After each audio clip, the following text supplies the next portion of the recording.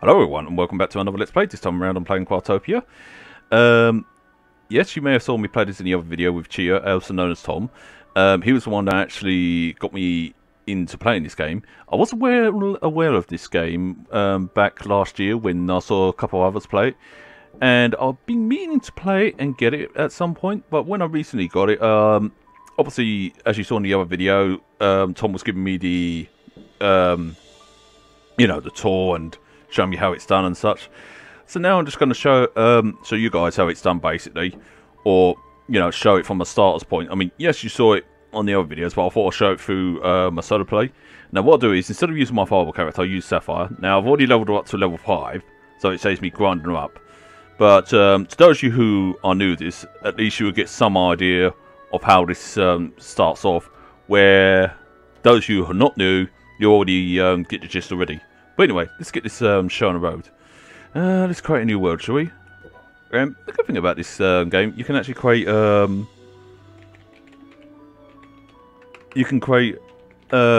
worlds you like and many characters you like, and you don't have to worry about deleting them, which actually I find quite good, really. And let's up it to hard, shall we? Because I think normal is way too easy at the moment. I don't know. Let's go a bit hardcore. Hardcore my ass. I'm not that hardcore, I wish. Now, obviously, you've got an option here to go into creative mode if you want to, so you can enjoy the full building or test things out. That's what I did on the test map and that. But I'm not going to go into that anyway. I'm going to keep it normal. Now, that's my main one basically, and I won't show that off yet because I'd rather start it fresh and such. So let's go and start it all fresh. And what I'll do is I'll skip the intro, because basically, to those of you new again, you're playing as a person, and you've got 3 different classes you can play with so far. You've got human, elf, and demon. At the moment I've got a human class, and obviously she's female, naturally, because of the name. My fireball is obviously a demon character. But anyway, long story short, the story of this game is, you destroyed your own world, and now you just got to rebuild it. Yeah, you blew up the Earth. that's the story. You destroyed it. Nuke. Just all you see is at the beginning, it's just like a nuke thing, and it's just like, well, gone. It's just like that, and I'm like, wow, hell of an intro. Anyway, I've already crafted all the basic stuff, so I don't need to go into all the crafting stuff, but it is quite easy to get the grips on. The best way to describe this game is like a mixture of Breath of the Wild meets Ark meets Minecraft, and etc, etc. But I would say it's a lot more of a simple version of Ark, I would say, where with Ark it's a little bit more complicated, but quite right, it has to be complicated, because for the game it has to have those mechanics and such like that. When I say complicated, I don't mean it's like, oh, it's complicated, you can't do this and that. I mean, it's like complicated to the point where it's like, it can be tricky and hard at first glance, but then after a while, you get used to it. So, it's kind of like that, really. Obviously, me being level 5, you can obviously start with the basic stuff. And also, I need to craft a workbench as well to get like things like stone floors and such like that. No, I don't. I need to actually increase the level to get stone floor. My bad. Obviously, this is Altar Civilization helps you advance in civilizations. Now, again, this game is only in its test state. Obviously, that's hard metal, so it's going to take a while for me to chip through it. Copper's easy. But yeah, this game is still in its alpha status or beta status, whatever it is. And they're still adding things to it. Now, by the time I put this video up, which will probably be when its next update is out or whatever, it probably will have like some of the new updates and that. But I will try and actually do more videos as they do their updates. But at the same time, I try not to make this collide with all the other videos. So what I'll do is, I think I'll put this on for streaming Mondays, yeah, because usually I have Subnautica on Monday. So what I'll do is 1 week to do this, and the following week do a bit of Subnautica. That way it breaks it up then. Now, there are multiple things that are edible in this, like you've got your shellfish, that's edible, and anything can level you up. So again, think of it like Ark, Minecraft, whatever you like. Any material is craftable. Anything's breakable, near enough. You just break a bunch of things. Using the right tools also helps. Like, for example, pickaxe is good for chipping away at stone. Axe is good for trees, and etc. etc. You can also get your meats from your animals, and etc. You can also improve your crafting items, even make armor for yourself, clothes for yourself, and etc. etc. So, yeah. But as I said, things in this game is still a work in progress, so there will be bugs here and there when I play this and that, or possible, but they probably might have ironed out most of those. But either way, from what I've played so far, let's just say I got just as addicted to this as I did with Ark. Now what I'm going to do is I'm going to chop away at these. I think instead of just going into the stone like I did with the other one, I'm going to go for wood. So I'll build a lot of logs, just to make this a little bit different from the other one. I also like the fact that they're actually giving you vehicles to use, like, for example, a helicopter, and I was like, ooh, tell me more, I like that. And the good thing is, when you actually craft items, it's not just crafting one item at a time, you're crafting 10, so for 5 logs you get about 10, like, wooden floors, for example. And I thought that's actually pretty handy, and I don't know if I should have that in that mushroom, but oh well. Wait. Can we put this somewhere where it's a bit... Now, obviously, things do float in this game, but it's not a big deal. It's nothing to worry about. And the thing I love about this game, you also got the thing like wall climbing and such like that. And it is easy to control and such like that. Such an easy thing to do, you know. And you also get little missions that you can do, and when you complete them,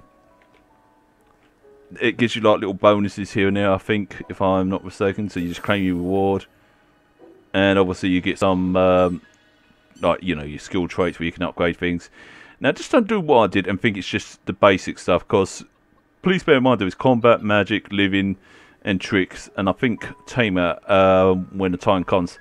At the moment it goes up to a tier 5, but I'm assuming there is more coming soon, because like that's coming soon and whatnot. Now bear in mind, depending what character you are, like for example if you're human, they usually can do it, almost anything.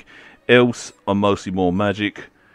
Demons are more combat based, so it all depends. Now, because I'm going to go for more on the magic area, I'm going to go and focus on the water and healing part. And also, remember to do this as well, to put these in your item thing, because otherwise, you know, you're not going to be using them otherwise.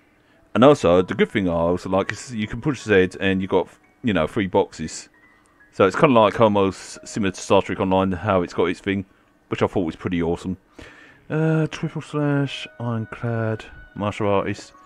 Oh wait, martial artist. The other one had ninjutsu. That's interesting. So I guess humans do have a different thing. Okay, that's interesting. And the best part is, it doesn't take us long to level up, and I don't have to change the, you know, skill thing or anything. I don't know if there is a thing to change the skill. Although I do need to work on my wall climb a bit more. No matter what ores you get, whether it be copper or whatever it's essential just to get as much as you can, because at the end of the day you're still going to need them, whether it to be making things like copper, copper ingots to make certain materials and such like that. Yeah, I can't think of any off the top of my head. I'm trying to think where to build actually. Maybe I should build where there's a warp gate, because you've got warp gates in this where you can actually use them to transport you to places and such. And each place does cost you materials to open. Ah, you see that thing down below there? That's another gate that leads you to a dungeon. Most islands have a dungeon. This is a beginner's island, so you don't have to worry. It's pretty easy. As you move on, the islands get harder, I'm assuming. Now, I'm still new to this game, so it's like, yeah, I'm only can assume. Now, what am I doing is I'm climbing this mountain at the moment first, so I can... Shit, I'm out of stamina. Trust me to be out of stamina. Ah. Okay, let's try that again, shall we? Can I do this? Yeah. Nothing stops me. I need to make myself a better axe as well. Can I? No, not enough. definitely not enough.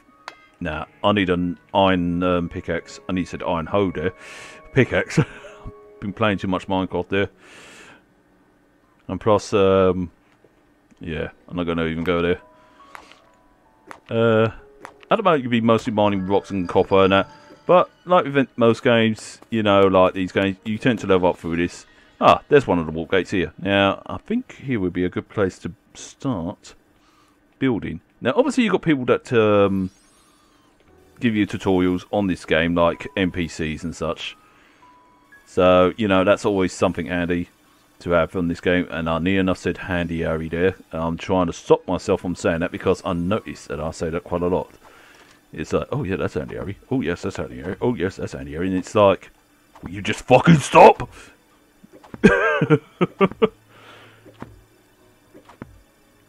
And each time when you level up, you do get reminded that you got skills to spend and such like that. Yes, at the moment, just chopping down trees and such, just to make room and such.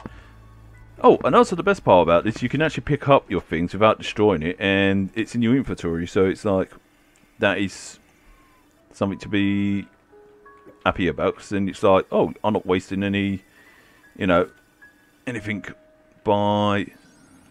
Oops. Looks like I built a thing there. Oh well, never mind. Anyway, I'll go to switch from a pickaxe. Oh, gotta be careful not to damage it. And the best part is you can get things like wheat and such from there. And also another thing is you've got to keep an eye on your food, which is down below. It's that meat thing there where it's like 93% now.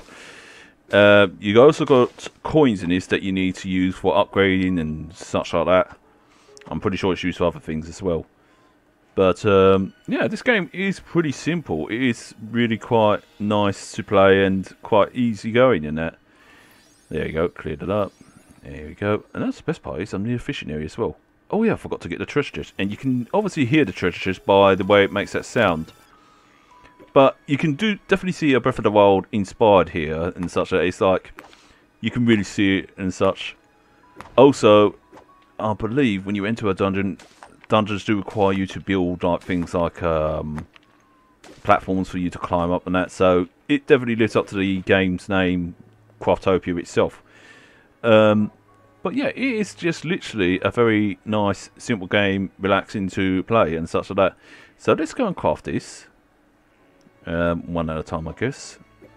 And it appears up there. And the thing I like about this also is things are categorized. You've got equipment, build, use item, materials and such like that. And it really makes it easy. And that's actually quite handy as well. Because I rarely get those kind of dishes. I usually just get fresh dishes and I have to cook it myself. And hold on, I got the wrong thing in my thing. I was meant to put that there. There we go. I guess it's because I'm thinking of food too much and I'm just like, I'm hungry. Crafting tables are quite important. Sometimes it's best to build more than one. As you may have heard in the video from my friend, he actually advised me on that one. Sometimes it's best to build like 3 of these and such. Right now, sometimes one is sufficient. What else? I'll just build another one. Let's see, can I just go... Okay. So, one at a time, I guess, with this character. I guess when you're on a crafting table, you can build, like, in batches, but hey. I'm not complaining. Oops, I think I've... oh no, that was raw meat I was eating. No, it wasn't, it was cooked. That's another thing I need to do. I need to put a campfire down. So I'm trying to actually get everything straightened out here.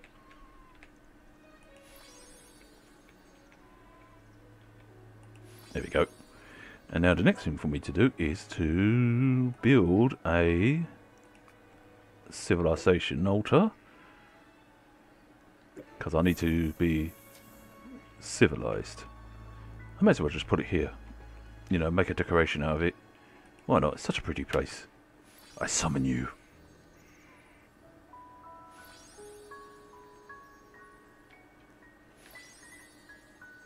And let's go here. So to progress, I need meat. Wow. So if I want this, I'm going to need to progress. So this is how you progress in the game. Now at first it starts off easy, obviously naturally on a beginner's level. And it gives you and it shows you here what your next age is and what it gives you. So for example, you've got agricultural age. Agricultural age. Why can I not say things properly? Agricultural age. There we go. And you get all the things like chest, blacksmith, stone furnace, cooking pot, wheat field. Yeah, okay. I do apologise for butchering that, and I can pronounce that better if I'm thinking straight. Altar of transportation, wooden fishing rod, fillet machine, cannon. Now, all of these do play an important role. Well, I'm not sure about the cannon, but most of these here do, especially the wheat field, cooking pot, fishing rod, and fillet machine, because they're very important. And even these weapons, it shows what you can actually build when you advance into that agricultural age. There you go, I said it right. And then you've got the frontier age, resident age, industrial age, innovation age of fire. And then you've got age of scientific research. And then you've got age of gods that is not implemented yet, coming soon to a cinema near you. But still, you get my gist. And I need to get more meat. So let's go and, first thing first. Let's go and make a kill, shall we? But first, let's see what we can build. Oh yes, a glider. That's handy to have, because if I don't have one of them, I'll probably end up dying from the fall damage. Do you take fall damage in this? That's the one thing I don't know. You wait. Now that's equipped. Now let's go and find something to... Oops, I've got to remember to... There you go. Ooh, chest. ITQ. Yeah, just a little bit of this. Can't wait till I get to actually better tools. But all in good time. Now, where's my meats? Yeah, animals.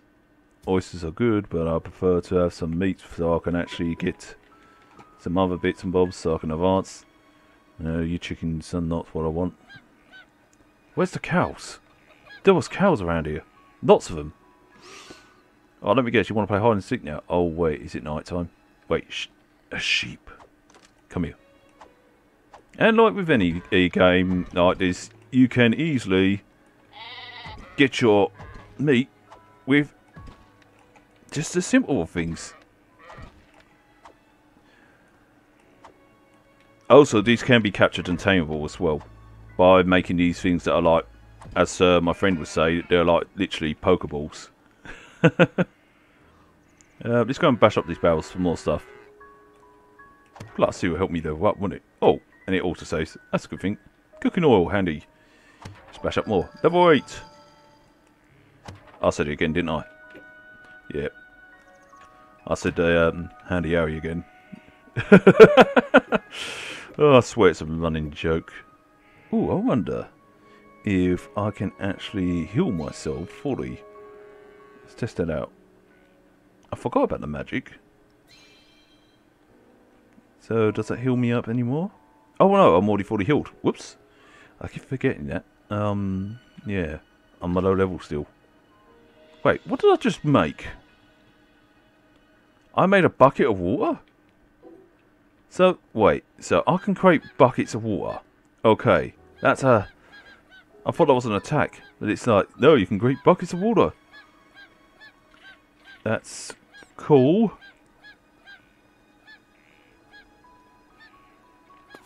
Also, these blue things, you can actually kill these monos.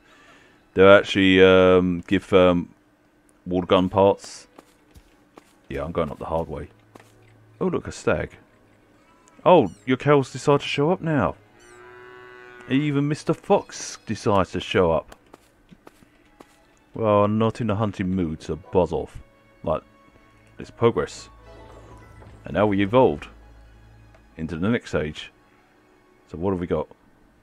And what do we need for the next one? Well, that much gold. And obviously we need wheat.